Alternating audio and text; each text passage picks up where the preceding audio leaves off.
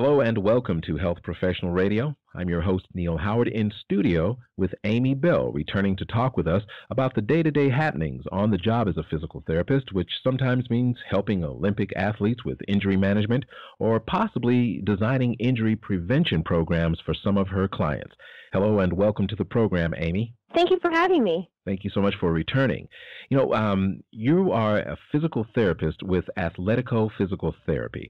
Talk a bit about Athletico Physical Therapy. Athletico Physical Therapy is a company that was founded in the Chicagoland area, and now we have expanded to 9 different states. Mm-hmm. And do you deal only in sports medicine, or do you treat any injury that may require physical therapy? We would treat any injury that may require physical therapy. We treat women's health patients, we treat workmen's compensation, we treat vestibular patients, we treat patients with back pain, knee pain, shoulder pain, really anything that someone would need physical therapy for. And how did you become a physical therapist with Athletico? Actually, when I was in physical therapy school, I injured my back, and so I wanted to receive physical therapy, so I did a little research, and I came upon Athletico. So I actually was a patient at Athletico prior to taking my job there. So I got to try it out first, and I loved it right from the start. Were you interested in physical therapy at the onset of your medical career? I was. I had great experiences in physical therapy as a gymnast with injuries when I was a child, and I also experienced some injuries in college as an athlete, and it kind of helped me to become a physical therapist after college. So you've got a well-rounded knowledge, and both in experience and the clinicals as far as physical therapy goes, having been a patient and a student, as well as an athlete, getting those injuries. It sounds extremely busy. I mean, you wake up, do you have a list of things that you've got on an itinerary, or do you just play it as it lays when you walk in the door and say, okay, what's going to happen now? Let's go. Well, I have a great schedule, so I know who I'm going to see that day, but it is a lot about multitasking. Just kind of, as people come in, you figure out how they're doing, and then you set your plan for the day, and then you start running. So it's a very fast-paced career, but it's also very fun and challenging, and you get to be creative, and you get to see people get better, which is the best part of the job. When someone is referred to a physical therapist, we're already shelling out for the practitioner. We're already shelling out to participate in the sport that we've chosen to participate in, or that our kids have chosen to participate in. How cost-effective is physical therapy, and how often do you see that as a factor in whether or not someone does physical therapy? Well, I think we're experts in injury prevention, so I think sometimes we can, provide education early on to, possibly, stop the injury right in the beginning when it's in the, early stages, so we prevent it from getting worse. Also, we're very knowledgeable in just treating all different kinds of injuries. So, we can figure out what's going on, make the corrections with your mechanics, teach you some exercises, and hopefully prevent this injury from occurring in the future and get you back to doing what you want to do. The cost effectiveness is that the physical therapy pays for itself and that you can get back to normal life. Exactly. And sometimes, if you get into physical therapy and, at first maybe you thought you needed a surgery, but actually just correcting your mechanics and, learning good body mechanics and different habits that can, prevent you from having to have that surgery.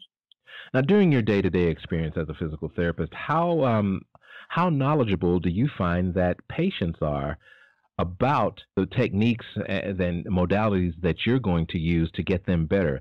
Do you find yourself having to educate as well as treat, or do the athletes pretty much know what you're going to do when they get there? I think there's a huge piece of education that we provide. I mean, I think they might have a general knowledge if someone told them what physical therapy is all about, but I really think it's the education that we provide about, the body and their injury and, what to expect and what the future holds for them with this injury. I think that's so important, and I think it puts patients at ease and makes them want to get better, to get back to 100%. The medical field is often, there are complaints that, we keep going back to the doctor for the same thing.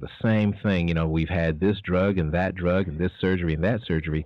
When it comes to physical therapy, are we talking about you seeing patients, and once you've got them on the right track, you probably won't see them again? Is that a good thing?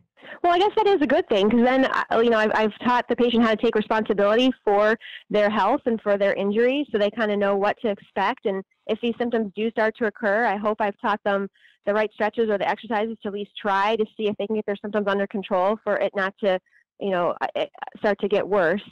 So I do think that, patients learn a lot from their experience in physical therapy that can help them in the future. Now, dealing with the physical body, I guess from a muscular and skeletal standpoint, whatnot, Mm-hmm. how often do you recommend that a person either continue with prescription drug therapy for an injury, or are you is your goal to wean them away from having to deal with the problem chemically at all? Well, we really don't deal with any of the chemical or the medication side of it. Obviously, most people come to you and they don't want to take medication or they want to get off of it as soon as possible. So I try to give them an avenue to do that. I try to teach them, how to sit properly at their desk or how to stretch properly before and after they run so that it doesn't become an issue and they can stop taking the medication if their pain is going away. What would you say to the physical therapy practitioner that gets rather attached to the patient? You've been dealing with them for sometimes maybe 6 months or so, and now that patient is better, they're well, and as far as you're concerned, it'd be good if you never saw them again, but you really connected. And how do you deal with the patient that doesn't seem to want to let go?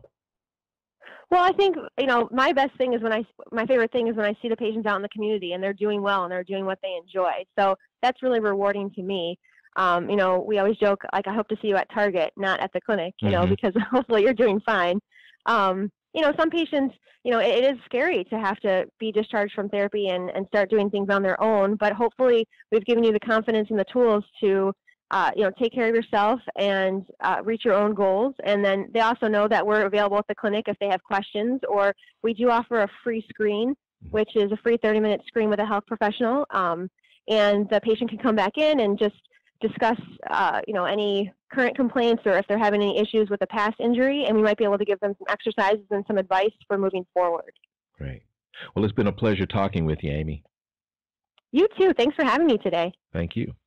You've been listening to Health Professional Radio. I'm your host, Neal Howard, in studio with Amy Bell, physical therapist with Athletico Physical Therapy.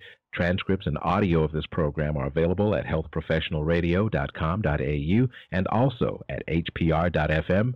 And you can subscribe to this podcast on iTunes.